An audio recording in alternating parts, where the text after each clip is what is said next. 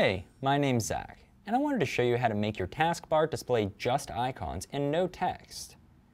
The reason that you'd want to do this is so they'd combine together easily, and it'll make it a little less cluttered if you ask me. So over here, as you can see, there is a bunch of different windows, and I can't really tell what they are anyway. So what I'm going to do is right-click the taskbar and go to Properties.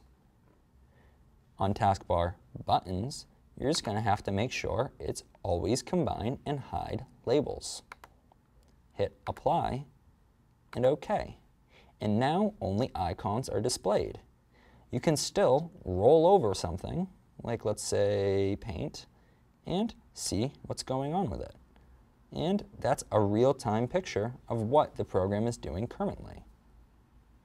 My name's Zach, and I just showed you how to get just icons on your taskbar.